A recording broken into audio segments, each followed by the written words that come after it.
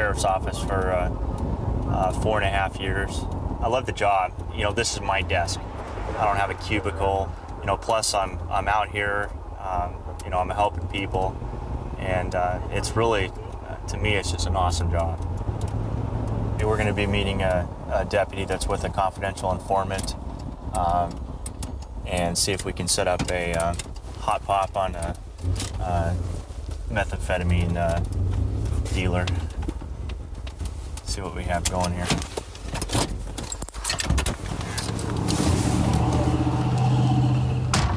This is Deputy Todd Shanks from the Multnomah County Sheriff's Office. It's August 6th, Tuesday, about 10 after 7 p.m.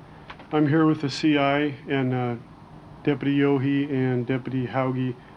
We're going to have the CI place a phone call to a subject who's involved in the distribution of methamphetamine named Joe, and we're going to try to reach him on his cell phone in an attempt to purchase an amount of narcotics from him. Hey, what's up? Nothing? Can you come back out? Okay. How much you got? Huh? As much as I need? Do you have like a ball and a half? I have 250. Alright, bye. Is that okay? That's fine. Good job. How did he say where he was?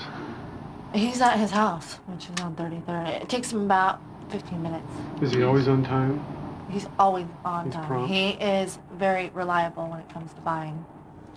No, it's going to be a full-blown takedown in the safest manner we can.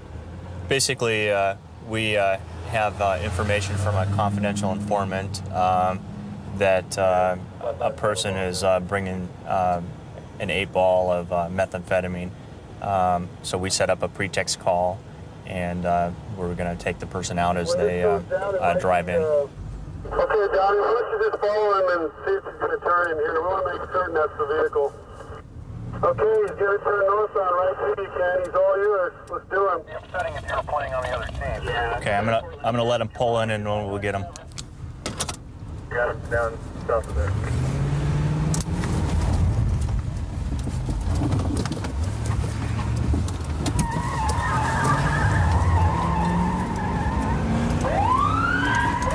Get him!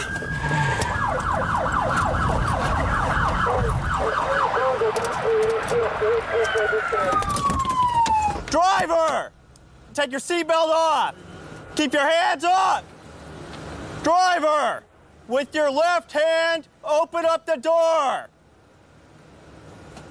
Passenger, stay in!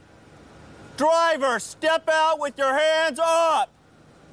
Face away from me! Step to the left! Kick the door shut!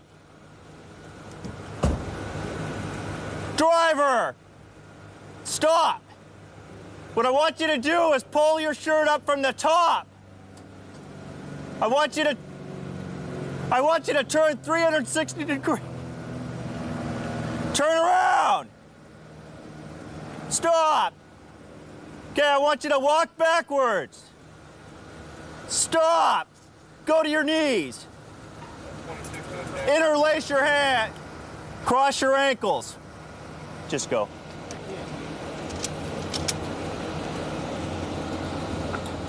People at the end of the complex, go back in your units right now.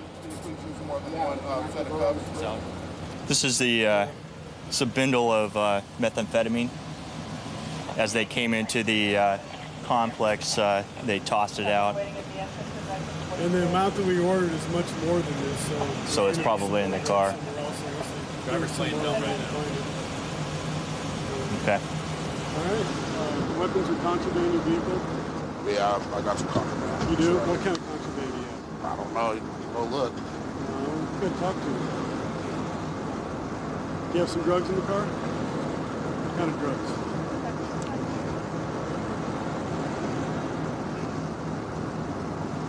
Something that somebody left in my car earlier. What kind of drugs is it? Crystal. Crystal meth?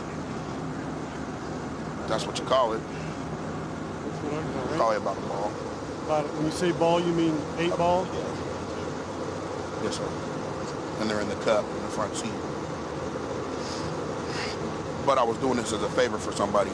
somebody asked me to go get it for them, Okay. and I agreed to go get it for them against my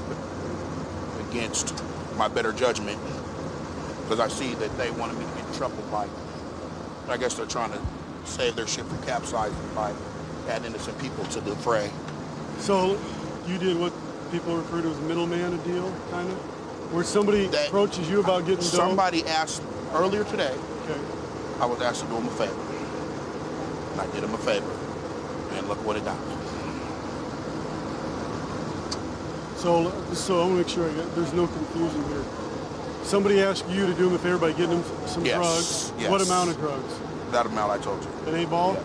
Okay. So you went and got the 8-ball, and then the plan was that once you got it, you would go give it to them? Yes. Did you pay for the 8-ball, or was it fronted to you? I paid for it, yeah. You paid $175 for it. Yes. And you were going to give it to this other person. I was going to get it and recoup my money, $175. So you must be a good friend then if you're doing it for no profit. Somebody that I really know real well.